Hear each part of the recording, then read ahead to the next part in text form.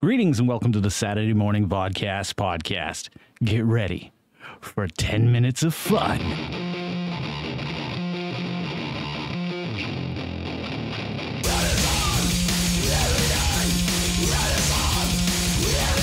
Hey guys, how you guys doing out there? How are you Billy Bumblers? I'm doing all right. Gonna dry off a little bit though first.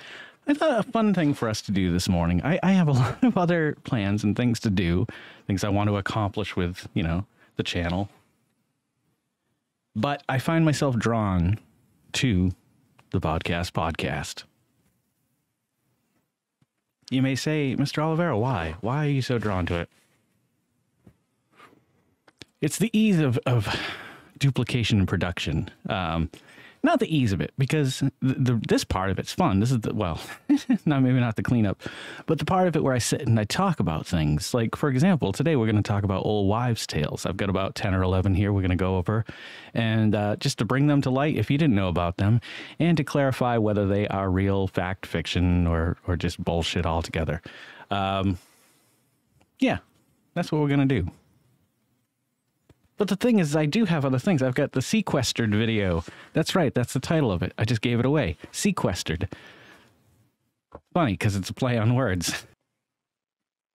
But as I was saying, there's a lot of stuff I need to really do as far as channel-wise is concerned. There's the new series I had planned for July, which is going to turn into about 2 or 3 episodes, because a lot of times, like for example, I really wanted to do a video about cleaning the attic. I thought that'd be fun. The problem is that cleaning the attic requires all your focus. That's not what the plan is for July. I just can't talk about the plan for July until July 1st. If that gives you any hints. There's a little hint for you. But when you're trying to do whatever you're trying to do as well as film it, it makes it much harder. That's why I really would love to live closer to home, because I know I have friends that would help me out and we could work together to accomplish such amazing things. So maybe we'll get there. Who knows?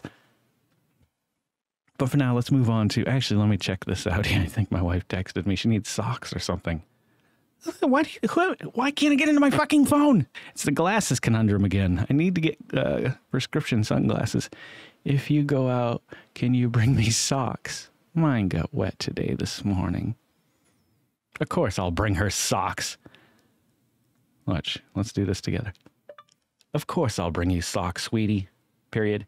Anytime you need socks, comma, you just let me know. Period.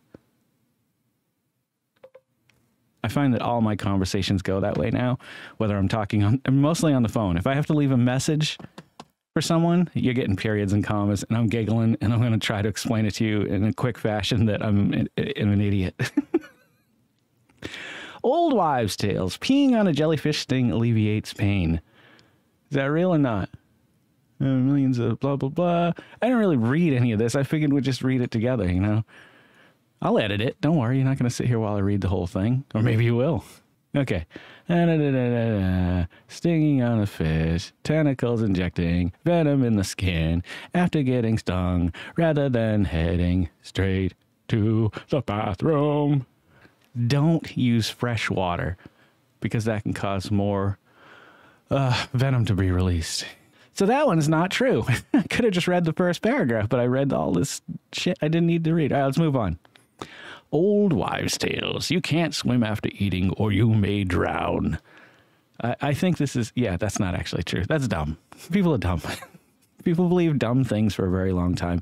One of these on the list I've known about for years, and people still come up to me and they're like, I'm just going to, let me let the cat out of the bag. You use 100% of your brain. You do not use 10% of your brain. Every human who has a functioning brain uses 100% of it.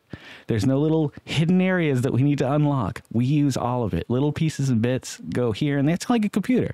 You might not be using all of it all at the same time, but it's there to access when you need it. Stop believing it. It's wrong. It's just wrong. Okay. Yeah, don't go swimming anyway because you drown and die. That's you stay out of the ocean. Don't eat fish. Don't eat anything that comes out of the ocean. We'll all be okay. Be nice to our ocean aquatic dwelling creatures. And when they decide to uprise, when the dolphins, I'm telling you, one of these days, dolphins, porpoises, some sharks maybe, they might, team up. It's over for us. I mean, if we stay on land, we're fine. But, they get into the water molecules in the air, into our lungs. That's how they get you with the 5G. All right. If you're carrying high, it's a girl. If you're carrying low, it's a boy. That's not true, whether it's true or not, because hang on, let's just find out. Any expecting parents, sex, adding sex to suspense sex. 9-month sex journey, yet even the strongest wife, sex, anticipation. Gaga blog. Okay, we're getting some messages here. It's just a sock reply.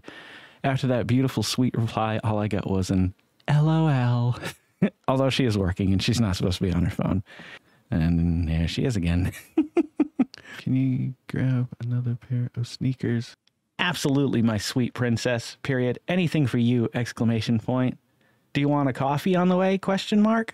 I would be doing these things even if I wasn't filming right now. I just think it's kind of funny that you get to see my actual life leaking into the Vodkast podcast. Not like I don't, and it's not like this isn't my life anyway, but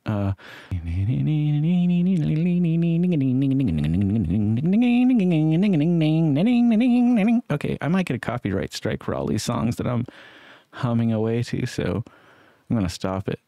Yeah, I'm not even gonna read this one. I know it's not real because I've known people who've carried low and had a girl, so shut the fuck up. Shut the fuck up. Everybody just shut the fuck up with their old wives' tales. It's so easy to confirm or deny nowadays. All of these I have confirmed or denied on my own, and you can do the same, but I'm doing it for you today, so you don't have to. Old wives' tale. If you cross your eyes for too long, they will get stuck that way. Let's find out. And the verdict is that it is bogus. It is bogus. Cross your eyes till you're blue in the face. You want to stare at a light, cross at your eyes. You want to stare at the sun and cross your eyes. I don't recommend it. You'll probably go blind, but they'll never get stuck that way. Dr. J to the rescue. Okay, old wives' tale. Bees are only attracted to the color yellow. I have never heard this before in my entire life. I do remember when I was a kid, they were often on, which is, okay, so here's a little public service announcement for you. If you have dandelions in your yard, try to keep them around as long as possible. If you're mowing your yard, I know sometimes our yard gets covered, absolutely covered. We go through these cycles where it's dandelions until it gets mowed, and then these little purple flowers come up. I'm not sure exactly what they are. Maybe I'll put it on a screen somewhere. And then they get mowed. And then buttercups come up, and then they get mowed. And then we get these white flowers that come up. It is the craziest thing that goes in cycles every year. I don't know if that's going to change because a lot of things of the climate have been changing here. But bees, when they are going to pollinate that very first time in the spring, those are the first things that come up usually is the dandelions, and that's what they go to, and bees are really making the planet run. So let's leave the dandelions alone, let them get their pollinating done, and then you can mow them all you want. I don't know. I don't know what the best answer is. Just leave dandelions alone if you can. Early spring for bees and for us, the whole human race. There are people dying. Bulls hate the color red. No, I believe they may be colorblind. And so it's the motion, it's the movement. If a bull in a field is staring you down, if you stay still, it'll probably walk away. It might. Don't take my advice on that one. However, if you run, it's going to come after you because that's what's drawing its attention. Much like us, if I was standing in a field and all of a sudden a bull started running across the field, or if I was staring down a bull and it started to take, well, no, I guess that doesn't make sense because I wouldn't chase after the bull. Why would I chase a bull? Unless I had Minotaur questions. I don't know. Okay, 5-second rule. I don't even know what this is. I mean, if you drop something on the ground, you probably shouldn't eat it. Like, if it's a super clean surface that you're aware of, go for it. If you're me, take it out of the trash and eat it. I have eaten so many things out of the trash. This is true. This is a fact that you may have heard about me as a rumor. If someone at work finishes half their sandwich that they just ordered, paid $12, $15 for, and there's a few fries and maybe some dip left in there of some sort, and it goes in the trash, within, 30 seconds of me seeing it, I'm like, oh, is there any food in there? I take it out. There's food in there. It's still warm. I'm keeping it. I'm going to eat it. Maybe not so much these days, but I've always thought that was a crazy thing. Like germs, I've never been a germaphobe. Like I do enjoy keeping my hands clean. I hate getting food and tackiness. It's more of a tactile thing. Like I don't like to feel things on my hands. Even water. Like after I've got them washed, I want them dry as quickly as possible. I don't know what it is. I don't know if there's some weird fear or something out there. You can look up for me and I'll slap it in the next video. But yeah, I don't like having especially food on my hands. But dirt's okay if I'm working outside. But if it starts getting cakey and like wet or something, got to get it cleaned right away. Dry it up, go back to work. It takes 7 years to digest a piece of gum. That's dumb. You're going to poop it out. Like, even if it doesn't get digested, you got to poop it out. Like, it's not just going to sit in there. It's not going to get stuck to something. You're all liquids and oogies inside. It slides around. It's a fucking piece of gum. The funny thing is between all of these old wives' tales in this list, there is an advertisement. And every advertisement is a t-shirt that I looked at the other day on Macy's.com because I had $20 credit for Macy's, which I had until, I think it's today. I should probably look. But like shipping was like $11 on just about everything I put in the car. I was like, oh, I'll get a scale. I've been losing weight. I kind of want to track it a little bit better. You know what? Maybe I'll get a nicer scale, something Bluetooth, and I can measure my BMI and all this, and my BPIs and my AT&Ts and my CBDs and my THCs and my LSDs. Coffee stunts your growth. Caffeine present in coffee will not affect children's growth patterns. There you go. Let your kids drink all the fucking coffee they want. That is weird, huh? I guess caffeine probably wouldn't be great, especially for children who already have way too much energy, but kids can drink that. Don't go outside with wet hair. You'll catch a cold. Okay, so this is something I've known since I was a little kid. It's something you learn in science, probably about 2nd, 3rd, 4th grade, or at least in my education. I am still soaked to the bone here. It's all right. It's a hot day. I'm not ice cream. I won't melt. You can't catch a cold. The only thing it can do is lower your immune system. If you go out and you have wet hair, you know, it's going to affect your immune system because it's going to have to work harder to keep you warm. Your body's doing a lot of work at that point. If you go out bundled up, you know, your body doesn't have to do as much work. It doesn't have to regulate temperature or anything like that because you're comfortable, you're warm. You can't catch a cold because a cold is a virus or a germ. Yeah, it's a virus. A cold is a virus, just like this pandemic. You can't catch a cold because you go out and lie down, you know, naked in the snow. You're going to get sick, probably of hypothermia or something, but you're not going to get a cold. And that's always driven me crazy. Like, that just makes sense to me. I don't know why so many people don't. I get angry over the dumbest things. I need to goose rubber. Foods with mayonnaise will spoil faster. That's not always true, I guess. Don't really care. Don't eat a lot of mayonnaise-based things. That's not true. I do eat some. Feed a cold, starve a fever. I don't really want to read this one because I don't want to know the truth because it makes me feel better.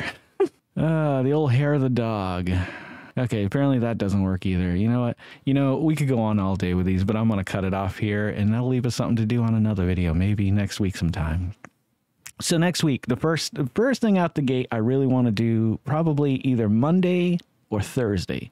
Tuesdays and Wednesdays are always my busy days with work. I want to do the paint. I want to do an overhead, and I want to do a straight on shot, and I want to give you guys a good look at what I'm doing with the Iron Giant. I've never done anything like this on plastic, so I can't promise you that this is going to be an amazing video. When I started thinking about doing it today, I was like, oh, I'll do it early and I'll get it out. I cleaned off the table, I got everything ready to go, and then I was like, shit, you know what? I want to experiment a little bit before I go, you know, cold with this and film it. So if you guys are loving watching these as much as I'm loving making them, tune in next week for a bunch of cool shit. And then consider liking, commenting, subscribing, sharing, and hit the little bell icon. It'll let you know every time I put out a new video. Don't forget to make somebody smile today and take care of each other out there. I'm Jason Oliveira. This is the Vodkast podcast, and I'll catch you guys in the next episode. Take care, and boy howdy.